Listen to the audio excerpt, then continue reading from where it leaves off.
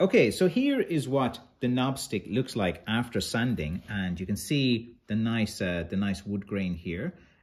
You can just get that in focus, and then it has some really nice coloring here as well. If you guys can see it, you see that purple coloring and the bark. So you try to look at some nice features, and this is like looking pretty good right now. So the next stage we do after this is we need to seal the wood.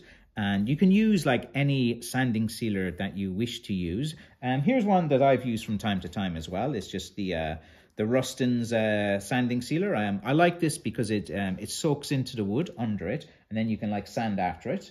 And you know, because you're just applying like a sanding sealer, all you got to do is like, you know, it doesn't have to be perfect. You just kind of like put it on as plentiful as possible, and you just kind of put it on, you know, leave it seep into the wood.